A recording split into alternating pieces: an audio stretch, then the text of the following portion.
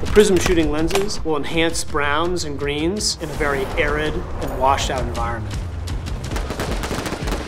Those colors and those browns are typically very washed out, and it's very hard to distinguish friend or foe. There's really no limitation to the lens technology at all. Prizm TR22 and TR45 were developed with the Army Marksmanship Unit and Special Operations Forces.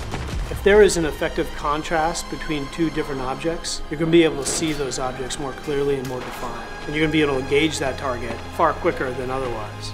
On the battlefield, speed and effectiveness allow them to survive. By giving them better dynamic visual acuity, we can make them an all-around a better soldier.